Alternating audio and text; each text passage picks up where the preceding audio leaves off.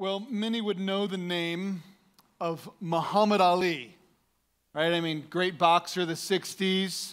Now, world famous boxer, known for boxing. Maybe you know him through a couple of statements of things like float like a butterfly, sting like a bee, right? Or how about, I am the greatest. He wasn't really known for his humbleness. You wouldn't say if you knew anything about Muhammad Ali, wow, that guy, he's humble. In fact, story goes that he was flying from back east over to the west coast, and somewhere in the air they hit quite a bit of turbulence, enough that the pilot gets on the overhead speakers and says, to buckle up, we're hitting some turbulence. And so the flight attendants head down and they are making sure that all of the passengers have buckled up. And one of the flight attendants comes across Muhammad Ali and says, "Sir, we're hitting some turbulence, so please buckle up your seatbelt." Of which he responded and said, "Superman don't need no seatbelt."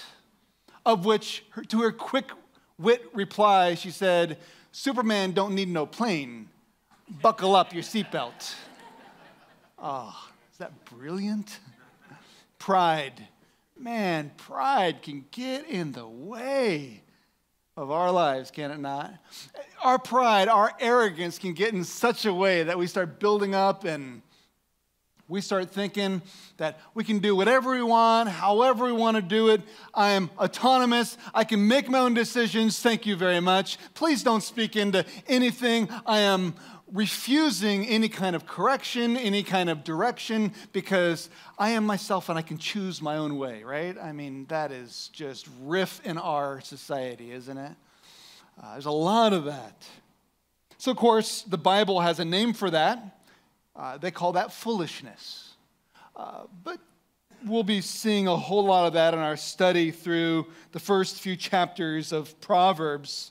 Because Proverbs, as we go through the first 9 chapters of the book of Proverbs, what we're studying this summer, as we go through here, what we see is that this is dealing with character traits. And the aim of God's word here in Proverbs is for us to have wisdom, for us to be wise. And what we're going to come across is those who have wisdom, those who, as well as those who will mock wisdom, and as well as those who are rather simple-minded, or naive, is another way to put that. Perhaps you heard the joke about Sherlock Holmes, the great detective, and his sidekick, Dr. Watson. They went camping one night, and as they were out camping on their trip, they had a hearty meal and a few drinks, and then laid down for the night, went to sleep, and some hours throughout the night, Sherlock Holmes woke up and nudged his faithful friend and said, Watson, I want you to look up in the sky and tell me, what do you see?" Of course, Dr. Watson looks up and he says, "I see millions and millions of stars all around." So Sherlock Holmes responds and he says, "So what does that tell you?" After a minute or so of pondering, Watson said, "Well, astronomically, it tells me that there are millions of galaxies and potentially billions of planets. Horologically, I deduce that the time is approximately 3:15 in the morning. Theologically, I can see that God is all-powerful and that we are small and insignificant. Meteorologically, I suspect that it'll be a beautiful day today. What does that tell you?" Holmes was silent for a moment, then he responds, "Watson, you idiot, someone has stolen our tent." Man, some of us are just plain unaware of our surroundings, aren't we? Can completely miss what God has for us. We can be doing a whole lot of things and completely miss the surroundings and miss what God has for us. The simple-minded, the naive. There's the mockers, the arrogant, the prideful. There's those who are naive. But we want wisdom, don't we? When we going through life, I want wisdom. I want to make choices that are going to bring blessings and honor to others and I want to be able to parent well. You are parents. You want to parent well. You want to be able to be a good worker, a good employee or employer. You want to be faithful to your spouse. You want to be satisfied in God, to be satisfied in Him. Well, we have before us the book of Proverbs, a message to the church with principles. It's packed with principles to experience the good life, how to enjoy the benefits that come from attaining wisdom and avoiding a heap of heartache. How do we avoid all the struggles and heartaches? It is a call that Proverbs will give for anyone who wants it. Anybody who's listening, anybody who will grab a hold of it, it's available for us. Wisdom. So we began this study last week. We looked at the first 7 verses. We're going to look at a good portion of chapter 1 this morning and into 2. But we saw that the aim of Proverbs is to hear the clear call of wisdom and to go after it, to pursue it, right? That we're in a hunger for wisdom, and then that the Proverbs are written so that we will mull over it. We will think on it and not just, okay, I heard it, yep, move on, but I'm going to think on this. I'm going to let this ponder, meditate on this, think on it, have it come over and over again and wash over. I'm going to think on this thoughtfully, these biblical principles. If we want wisdom, we've got to think on it. And what we're going to see this morning out of the text is the worth of wisdom. It's the call of wisdom for our lives. And the worth of wisdom is invaluable. The treasures that are come out of this are, I love it. I've loved this study. Proverbs. Well, I have my Bible open to Proverbs chapter 1, starting in verse 20. If you're still looking, you're using the Bible in the chair, page 554, page 554. But I want you to turn in your Bibles. We're going to be spending our time here in chapter 1 and 2 this morning. Wisdom's worth, and how do we get it? Here's where it starts. So follow along with me in just the first 2 verses of chapter 1, verses 20 and 21. And here is wisdom personified. Here's what it says. Wisdom calls out in the street. She makes her voice heard in the public squares. She cries out above the commotion. She speaks at the entrance of the city gates. So notice wisdom calls out. So there is this personification of wisdom. Lady Wisdom, as we call her. And Lady Wisdom is making a call out in the streets. Now, what should make us aware if we have any kind of Jewish background or you understand anything about the Old Testament? And I mean, women didn't have a prominent role in public life. So for a woman to raise her voice in the streets, she must be communicating something of urgent, something of importance that she wants us to know. Wisdom calls out in the street, and notice too where she's calling from. Notice that she's calling out in the street. I mean, you would think wisdom calls out in the halls of academia. No, wisdom is calling out in the street. This is the public fair. This is where everybody is passing, where everybody's at. It's not just in the halls of academia, certainly today, not so much. We find always a lot of wisdom. She's calling here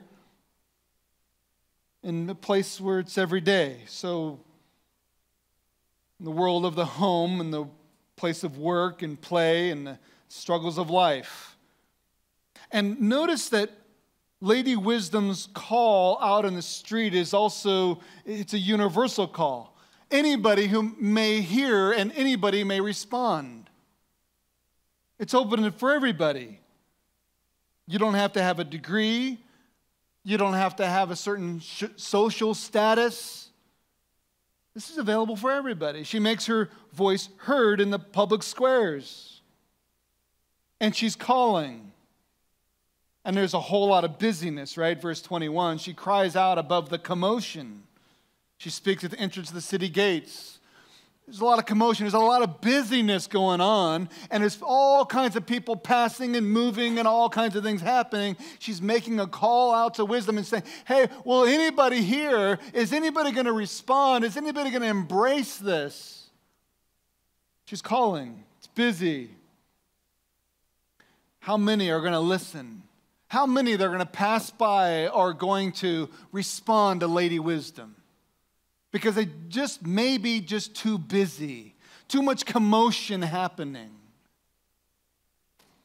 Like the violinist who was in a Washington, D.C. subway, the passing. It was 7:51 in the morning on a Friday morning of January 21st of 2007. It was the middle of morning rush hour that in the heart of a D.C. subway interchange was a man who was playing a violin.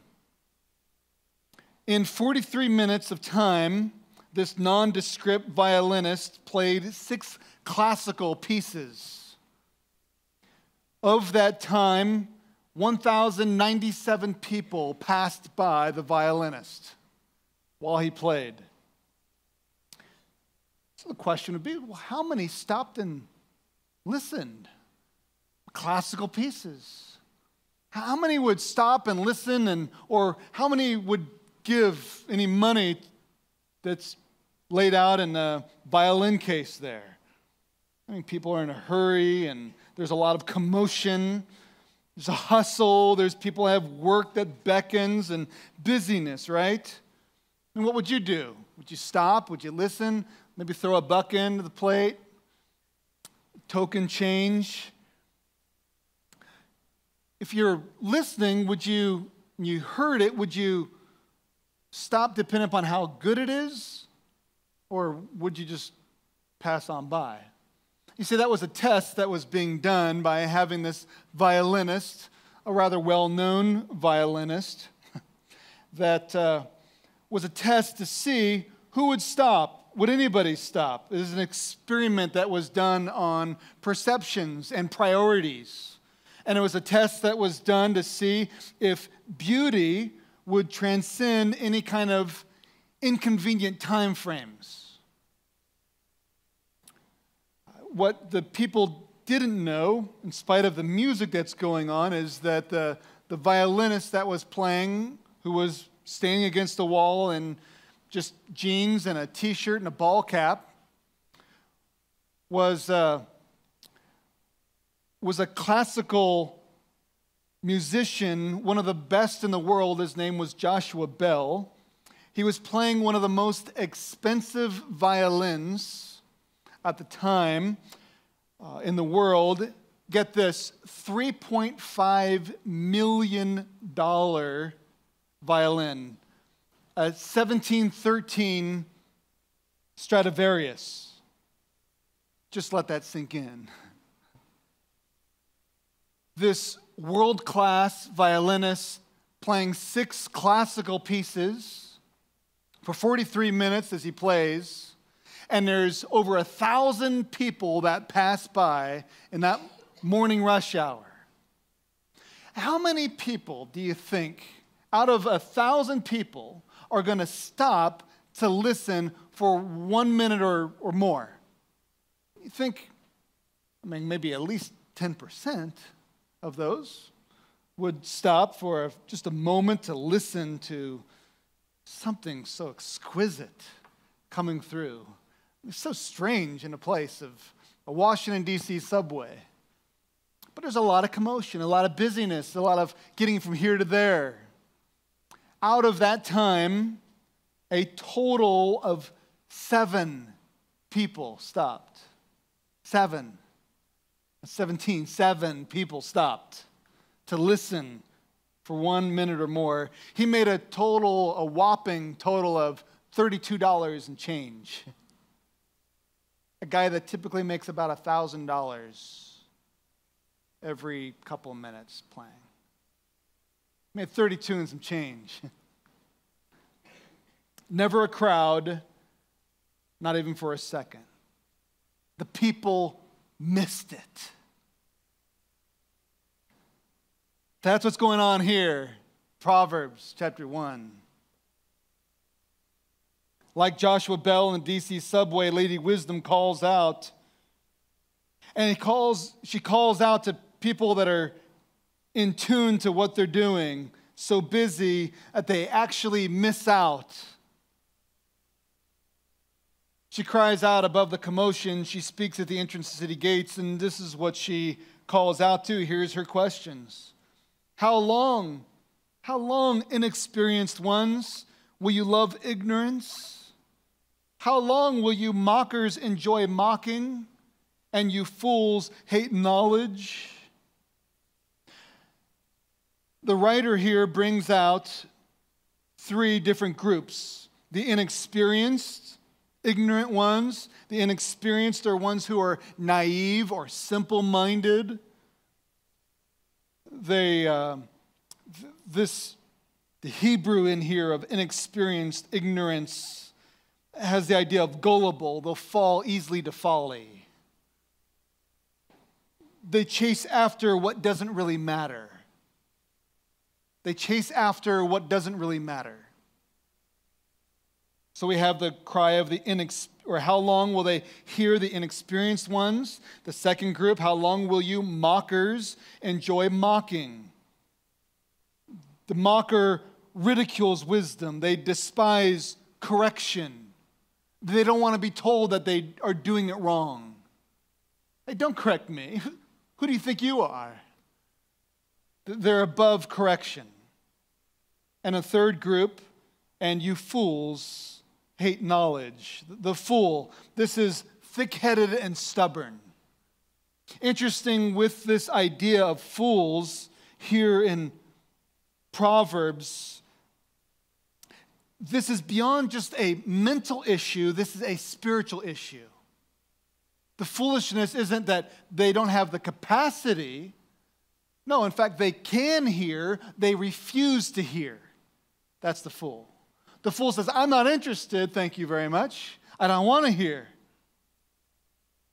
He has no place for truth in his life and no time for the fear of the Lord. The fool. They hate this knowledge. They love what should repulse us. They hate what should be cherished. The fool. And Lady Wisdom rightly asks, how long? How long? Instead, verse 23, if you respond to my warning, then I will pour out my spirit on you and teach you my words. If you'll respond, my spirit will be poured out on you and I'll teach you my words. You will learn, you'll grow. There's so much more if you will respond to the calling of Lady Wisdom on the streets. But as we're going to see here, that's not what most do. Most won't respond that way. Verses 24 and 25. Since I called out and you refused, extended my hand and no one paid attention. Since you neglected all my counsel and did not accept my correction. They refused. They neglected the counsel. They didn't want any correction. The mockers, the fools. Verse 26. I, in turn, will laugh at your calamity. I will mock when terror strikes you. When terror strikes you like a storm and your calamity comes like a whirlwind, when trouble and stress overcome you. Then they will call me, but I won't answer. They will search for me, but won't find me. In essence, Lady Wisdom calls, and they're La, la, la, la, la, la, la, la, la. I don't want to hear it. I don't want to hear it. I don't want any of it. Refusing to listen. I don't want it. So when calamity comes, now all of a sudden, and we see this in life, right? You make choices that were sinful choices, unwise, foolish choices. We head down a certain way. We're all of a sudden in this big jam. We're in a big pickle. And what do? Oh God, oh please help me. Oh, please help me, right? The fool will do this over their lifetime, refuse to listen to the fear of the Lord and refuse to listen to what God has to say, and fall into calamity and say, oh, please, I'm ready to listen, too late.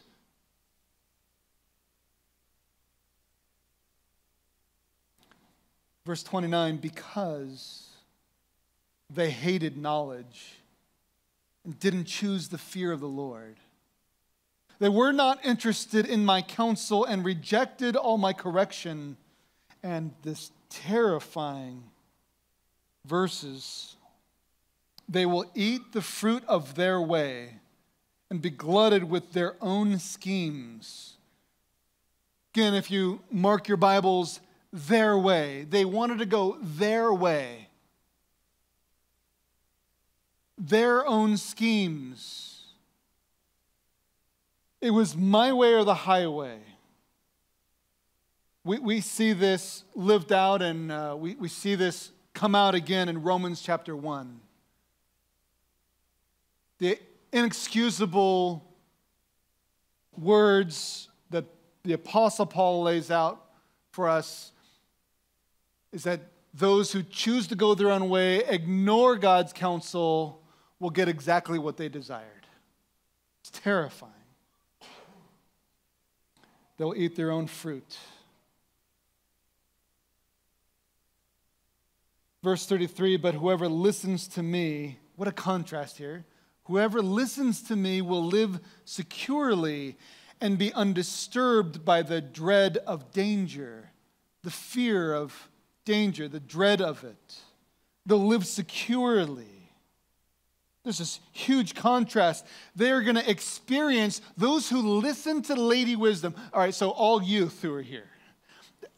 This isn't just for your parents. This isn't just like, oh, to get further down. This is for everybody here. If you have ears to hear, oh, please listen.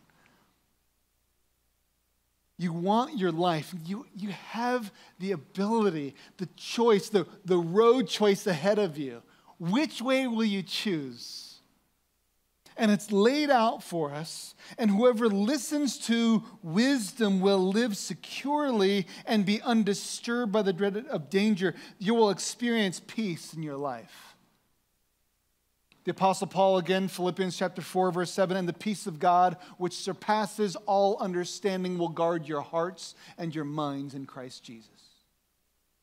The peace of God. Want to experience peace? Listen to wisdom. Get it. Pursue it. Oh, God, help me to hear this. Do you read through here and you're like, oh, God, help me. I want this. I don't want to reject what you have to say. Help me to take wisdom by the hand and learn. That's my prayer. So I'm reading through, I want this. I don't want my own way. I want your way, God. So how? What does it look like? How do I hear and apply it well into my life? Well, chapter 2 is for you, for me. And so as we tackle here, chapter 2, take note here on just the first 4 verses, all right? Again, if you write in your Bibles, underline. Take note of all of the verbs, action words, right? Look at all these verbs. So here starts chapter 2, verse 1. My son, if you accept my words and store up my commands within you, listening closely to wisdom and directing your heart to understanding. Furthermore, if you call out to insight and lift your voice to understanding, if you seek it like silver and search for it like hidden treasure, then you will understand the fear of the Lord and discover the knowledge of God. Did you catch all of those verbs? And there's kind of 7 verbs in just there. Accept, store up, listening, directing, call, lift, seek, search. And the text hinges, all this text hinges on a if-then. It's conditional. So maybe you want to circle the if. You'll find the word if 3 times, and it's implied 8 times in just these 4 verses. If you accept. Verse 3, if you call out. Verse 4, if you seek it. Then, if like silver, like hidden treasure, you search for it, then understanding of the fear of the Lord and discovering the knowledge of God. Discovering and the knowledge of God. It's a requirement for getting wisdom. This is your directions of where do I pour my energies into? Where do I want to go? The pursuit will require understanding, the ability to look at 2 things and distinguish between the differences.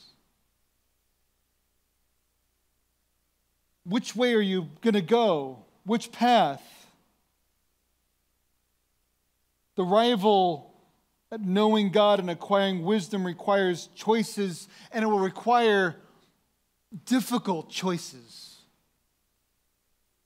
A lot of, I'm not going to do that, and this is going to be hard to say no. The pursuit of the if and then. If you pursue this, if you go after this, then look what you're going to get. And you're going to see the wealth of this just unroll, just flow out of this in just a moment. The benefits that come. Verse 6, for the Lord gives wisdom. From his mouth come knowledge and understanding. Can't help but think the fool has said in his heart, there is no God. God is the one who gives wisdom. And from his mouth come knowledge and understanding.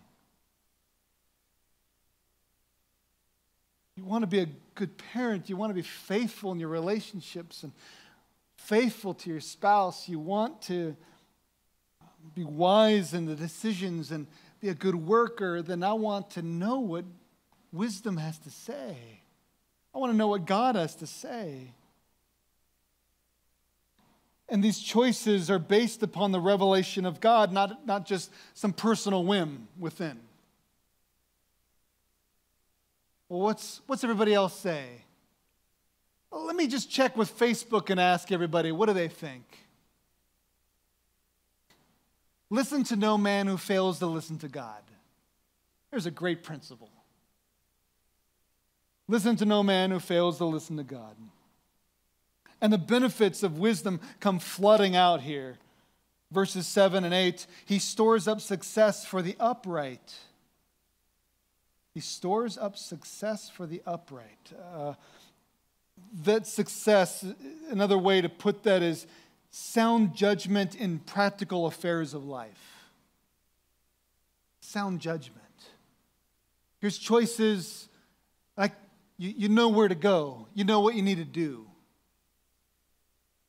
Stores up success for the upright. He is a shield for those who live with integrity or live or walk with integrity. There is this walk that goes on. It's not just a one-time deal. One choice, awesome.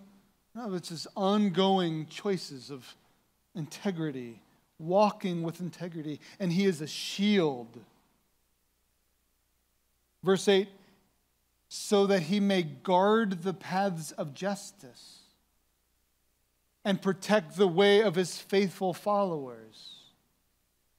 He guards your path. He protects your way. We want that, don't we? That's what we want. Well, what defines your life? We're seeing here what's at stake, your life direction. What direction are you going to go? At the end of the day, what is your life going to look like when you're on your deathbed? Being a pastor for over 20 years, almost 25 years now, I've done a lot of funerals, and I've stood by the bed of a lot of people who are in their final days, taking their final breath. I've never once heard anybody say, I just wish I worked more. If I would have just put more hours in. If I would have just had this. Nobody's ever thinking on their deathbed about the more material stuff if they would have had that and pursued that. I've not heard it.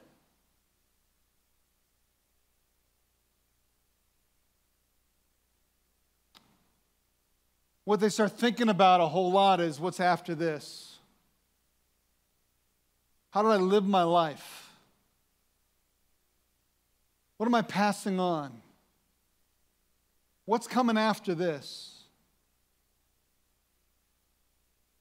What I've seen over and over and over again is have they encountered Christ and what a difference that makes of their attitude and their spirit on their final days.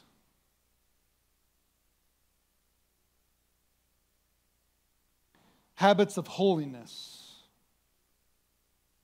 The worth of wisdom here in chapter 2, we're just going to scan what happens when you get wisdom. The habits of holiness, verses 9 through 19. There's a list of them I put up on the screen.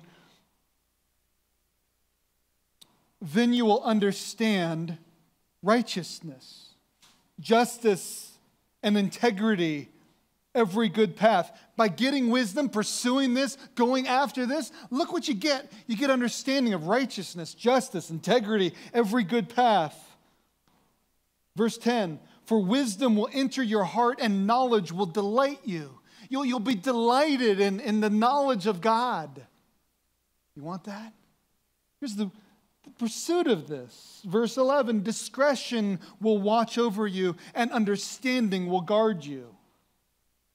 Discretion, the ability to consider wisely any action before you. Which way should we go?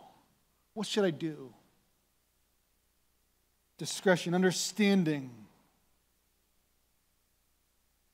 Verse 12, it will rescue you from the evil way, from anyone who says perverse things, from those who abandon the right paths to walk in ways of darkness, from those who enjoy doing evil and celebrate perversion, whose paths are crooked and whose ways are devious. You want to be able to recognize those things? All of a sudden you gain wisdom, you start understanding what God has said to you, and you have this radar that's super alert. Whoa, something's off here. You'll watch a show and you're like, something's off. Click. Delete. X. I don't need to watch this. This is not the wisdom of God. Turn this off. I want protection from the way of evil. I'm not just going to read everything that comes across. Oh, this is a bestseller. It's got to be good. I want wisdom. I want to avoid the paths of darkness. I want habits of holiness. And this wisdom, getting wisdom, says it's going to deliver me from the deception of the evil path. I'll be able to recognize it and divert and turn away from it. And then verses 16 through 19 is really delivers me from being flattered into unfaithfulness. Verse 16, It will rescue you from a forbidden woman, from a wayward woman with her flattering talk, who abandons the companion of her youth and forgets the covenant of her God. Want to know the danger of such a thing? Verse 18, for her house sinks down to death, and her ways to the land of the departed spirits. None return who go to her. None reach the paths of life.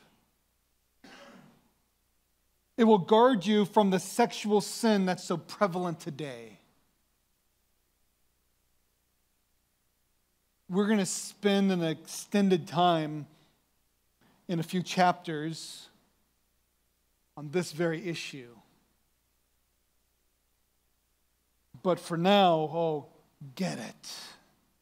Guard your path from the sexual perversion of today. God has laid out what sex should look like. He has set up, this is the structure that is healthy and right and how I intended it, and it is always right and always good. In this context, we don't have the freedom to restructure it however we want. And the culture around us, the sexual revolution around us has completely rewritten it, and so much so that it's not just tolerant. Oh, we just agree to disagree. No, if you don't agree, you are written out.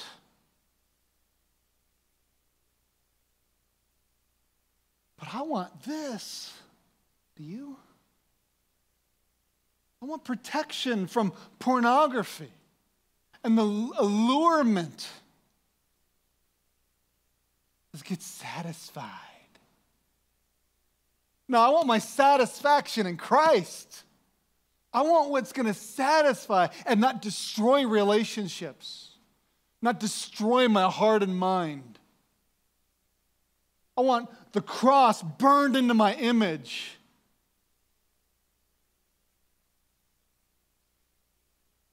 Oh. Just this captured the risk. And now the final plea, verses 20 through 22. So follow the way of the good and keep to the paths of the righteous. For the upright will inhabit the land, and those of integrity will remain in it. Do we not see so many who are falling today, who have ignored the way of wisdom and have such damage in their lives? Not just sexual sin, right? I mean, it goes far beyond just sexual sin. Who have made such financial choices or health choices. Choices that have been just loaded with, I can do whatever I want, how I want to do it. I don't care what anybody has to say. I'm going to do it myself. And where does it lead? Verse 22, but the wicked will be cut off from the land and the treacherous ripped out of it. We have two paths before us. So which will you take?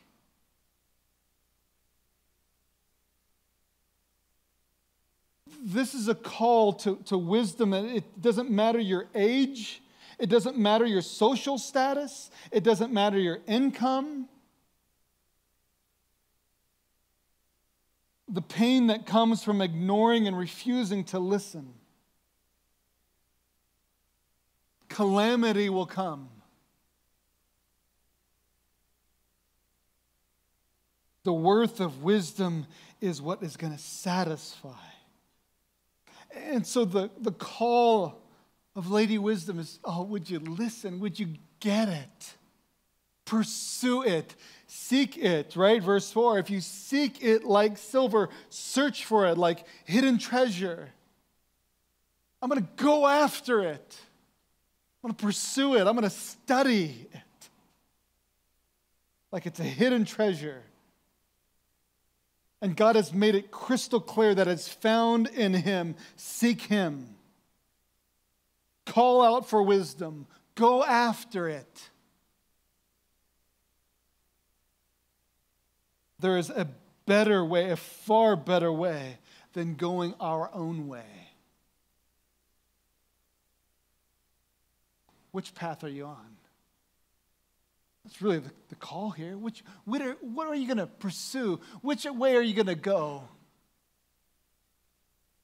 Two paths, which route? Choose wisely. This morning, maybe you find yourself on a path that you know is dangerous, the pain that's coming. You've been on your own way, your own schemes. It is not too late. Change course. Change course. Seek, search, go after, call out, lift up your voice, listen closely, direct your heart, store up the commands, accept God's word. He will not disappoint you. You will not be sorry that you sought him. Let's pray.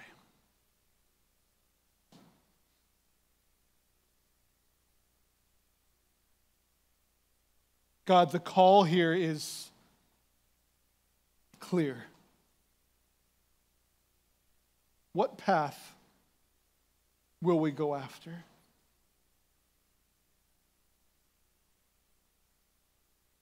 God, I want to go after your way. There is no other way but yours. And God, in a church this size, there are a number of folks who are going their own way, that have been making choices that are destructive, painful. There is sexual sin. There is a wealth of sin that is being pursued after and is going to lead to calamity. And God, I pray that they would turn to an infinite God who knows everything and cares and will forgive and will restore and heal. The God who beckons to come home. The Father who runs to the prodigal.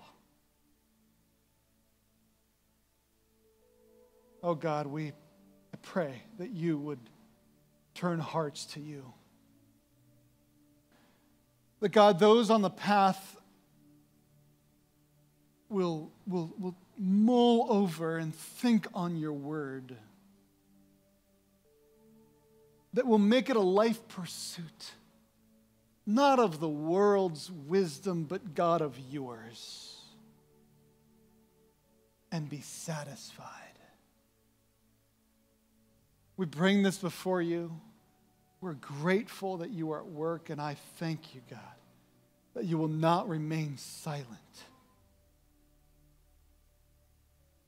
And it is in Jesus' powerful, almighty name, because of Christ, that I call upon you. In Jesus' name, amen.